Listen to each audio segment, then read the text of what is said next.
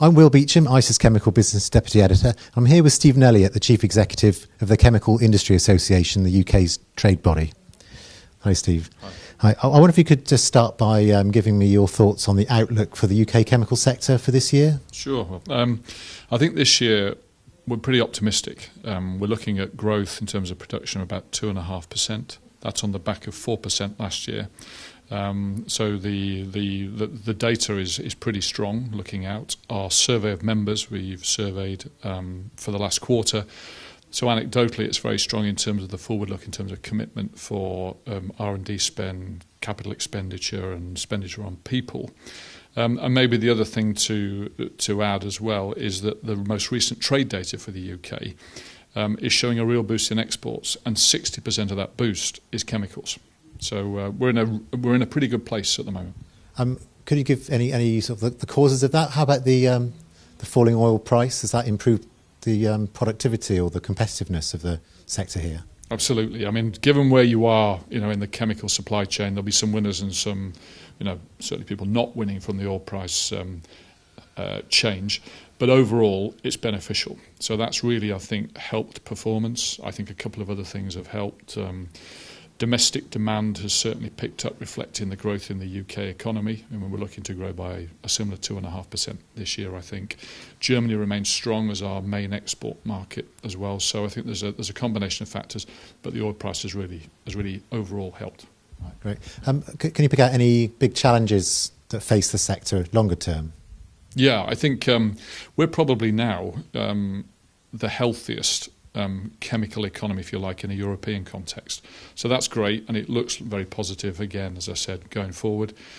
But the issue is beyond the European shores, really, and we still face a huge competitive threat from a United States economy that's, for chemicals, really being driven by the shale gas exploitation, as well as the ongoing challenge that presents itself in the Gulf and the Far East. So I think, for us, it's recognising the external world outside Europe, and as quickly as we can, in our case, moving to tackle that and compete. And for us, that's about exploiting shale gas as quickly as we can to make our feedstock competitive. And are you sort of optimistic that the import of US shale could have a good impact on the supply chains over here? Yeah, I think so. I mean, that's the first positive signal.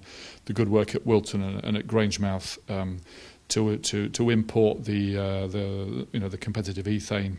The steps beyond that are about domestic exploitation. We've got some very important decisions to be taken at local level in the UK in the coming days and weeks.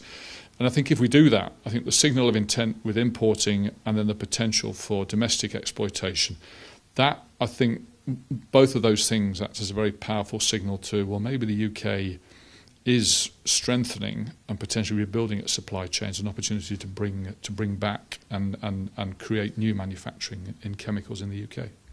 Right. And just finally, we've got this referendum to look forward to in the UK.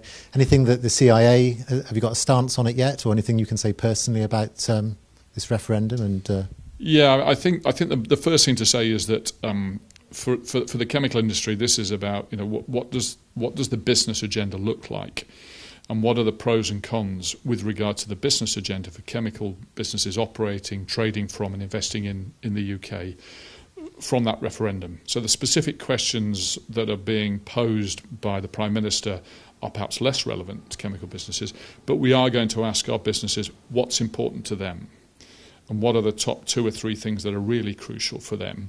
And we ask those questions now, and then once the Prime Minister is clearer about the potential for reform or change and comes back to talk to the government and the people, that's a similar time for us to ask those questions again of our members, because they may be more relevant or they may not be again. But there's a sort of here and now and a then questioning of our membership. Once we've got that, we'll then take a view on, right, so do we say something here in terms of a yes or no? Do we reflect the majority view? And most importantly as well, when do we say it as well? But for now, it's a sort of research piece with our membership. And on your view personally, if we were to exit the EU? My personal view, and I stress that, is that we should stay. I think 50-something% of our exports go to continental Europe. Germany remains our largest trading partner. I think unravelling all of the existing ties that we have, in our case unravelling potentially trade deals, so we have to negotiate our own, becoming a Norway, but still having to largely accept what comes from Brussels but have very little say in its design. All of those things, for me personally, make a yes decision the one to take. Thanks very much, Steve. Thank you.